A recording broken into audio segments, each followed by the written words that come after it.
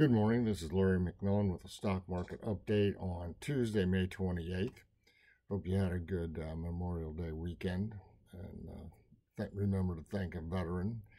The stock market was hanging around its all-time highs last week, and then had a pretty bad day on Thursday when well, not really terrible news came out, but basically the Fed said they're still waiting to make a decision on lowering rates. That spooked a few people that sold the market off at that point, but now it seemed to bounce back again on Friday, and it's still not very far from those highs. So those recent highs at 53.25, which is closing, or 53.40, which is intraday, that's temporary resistance. On the downside, we should have support around 52.60, which was the old highs, and basically was also the low of last week. We start to move outside of that range, things could clarify themselves a little more. On the upside, of course, that would be bullish. But on the downside, if we drop down to 52.28, that would give us a McMillan volatility band sell signal. We haven't had one of those recently. We just completed a buy signal successfully. So that's a potential on the downside. Meanwhile, the equity-only put-call ratios remain bullish. They're continuing to drop, so that's positive for stocks. The breadth oscillators did generate a sell signal on Thursday when the market sold off. And so that is really our only negative indicator that's been confirmed so far.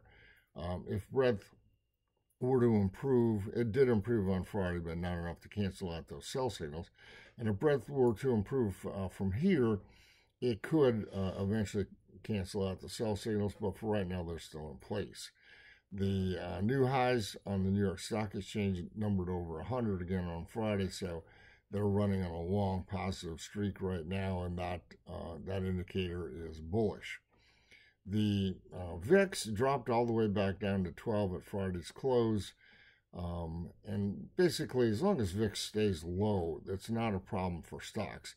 The thing to keep your eye on is the 200-day moving average of VIX, which is right now at 14.75 and declining slowly. So if VIX were to jump above that, then some things might happen in a more bearish fashion. But right now, the trend of VIX is lower. That's positive for stocks, and as long as VIX stays low, the stock market should be able to benefit from that. The construct of volatility derivatives, meaning the VIX futures and the CBOE volatility indices, they continue to portray a bullish outlook for stocks as well. So overall, we're still maintaining a core bullish position. There's really very little negative confirmed activity, at least right now, just those breadth oscillator sell signals, countered by a number of buy signals. But if the market were to decline, especially to 52.28 and then lower, we could start to see a lot more sell signals accumulate. But for right now, it's sort of a day-to-day thing. I invite you to visit our website, take a look at our daily letters, and meanwhile, have a great week trading.